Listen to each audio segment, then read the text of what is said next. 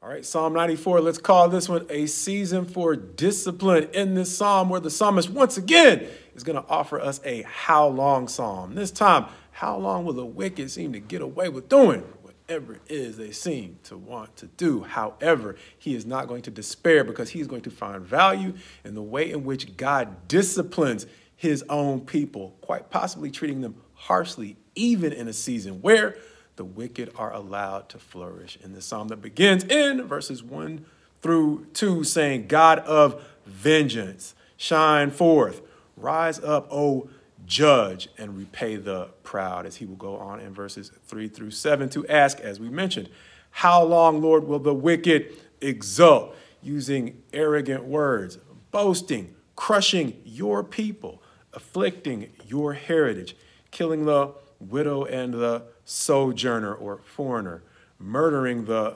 fatherless, saying he, meaning God, does not see, as he will seem to turn to the wicked and say, understand, O dullest of people, fools. He, God, who made the ear, does he not hear? He who formed the eye, does he not see?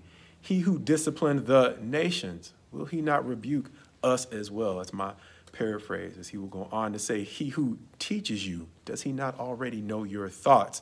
As he will then turn inwardly, quite possibly, and say, blessed is the man whom you discipline, that's our title, to teach out of your law, so that you will give him rest in the day of judgment until a pit is dug for the wicked.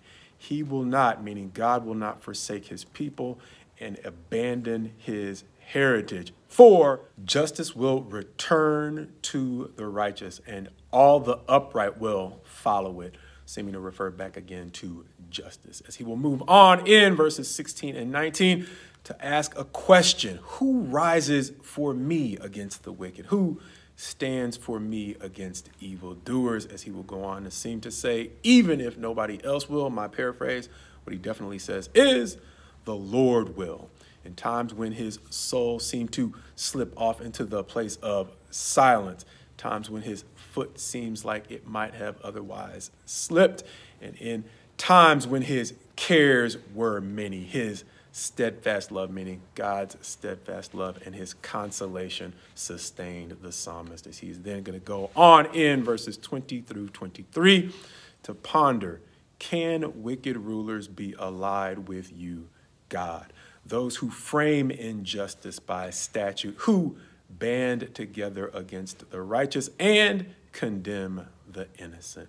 As he goes on to talk about the way in which God will return their iniquity to them, he makes a pause in verse 22 to say, but the Lord has become my stronghold and my refuge, seeming to quite possibly point back to the way in which he said, blessed is the one who God disciplines so that he will give him rest in the day when God brings judgment.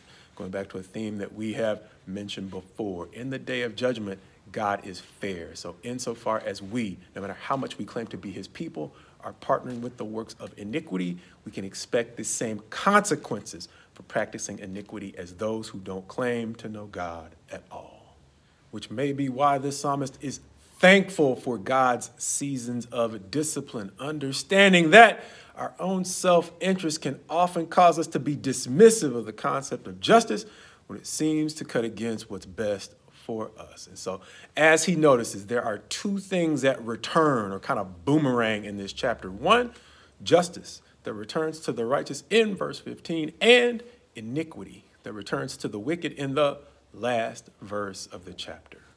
And even though the word openly acknowledges that discipline rarely, if ever, feels fun, my prayer for you is my prayer for me, that much like this psalmist, we begin to appreciate God's seasons of discipline that help us overcome the self-interest that would prevent us from having rest during his days of actual wrath.